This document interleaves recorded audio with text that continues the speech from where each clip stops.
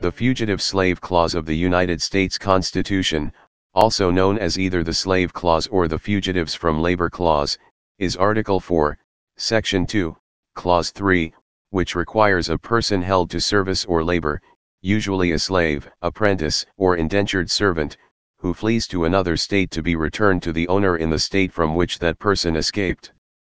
The passage of the 13th Amendment to the United States Constitution, which abolished slavery except as punishment for a crime, made the clause mostly moot.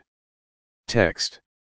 The text of the Fugitive Slave Clause is: no person held to service or labor in one state, under the laws thereof, escaping into another, shall, in consequence of any law or regulation therein, be discharged from such service or labor, but shall be delivered up on claim of the party to whom such service or labor may be due.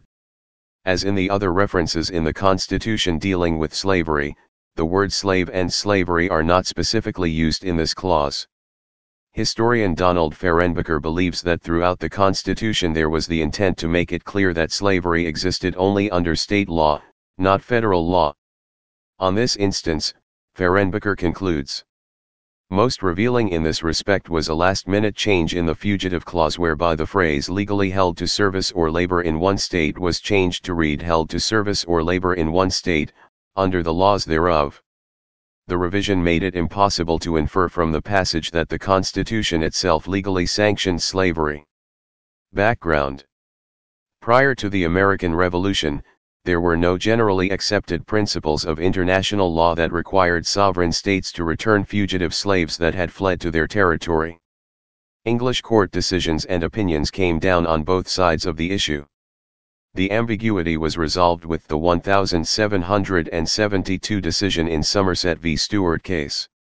Lord Mansfield ordered that a fugitive slave from Virginia who had reached England, where slavery was prohibited, was a free person who could not be legally returned to his previous owners. Absent a long-standing local custom or positive legislation requiring the return, judges were bound by English law to ignore the prior legal status of the fugitive under foreign laws.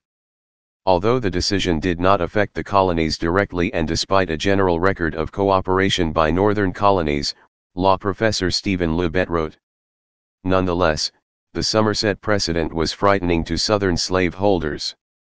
It had been widely published in America, and often overinterpreted as having completely abolished slavery under British law. News of the ruling had spread by word of mouth among slaves, which of course was troubling to their masters.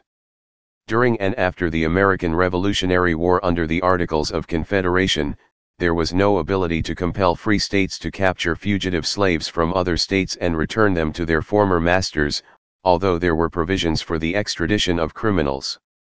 Despite this, there was not a widespread belief that this was a problem or that northern states failed to cooperate on the issue.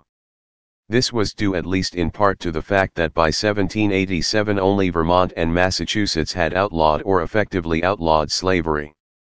At the Constitutional Convention, many slavery issues were debated and for a time slavery was a major impediment to passage of the new Constitution.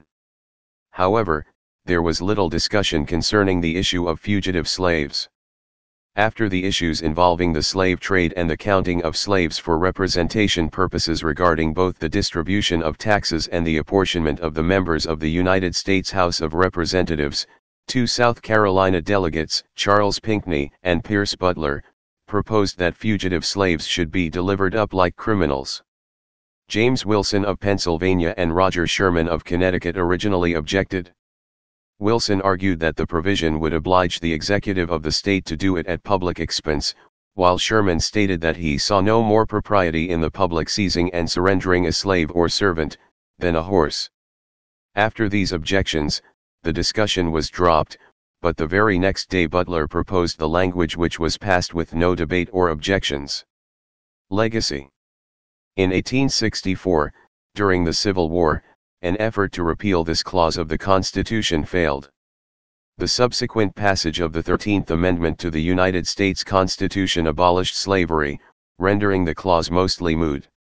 However, it has been noted in connection with the Fugitive Slave Clause that people can still be held to service or labor under limited circumstances, The U.S. Supreme Court stated in United States v. Kosminski, 487 U.S. 931, 943, 1988, that not all situations in which labor is compelled by physical coercion or force of law violate the 13th Amendment.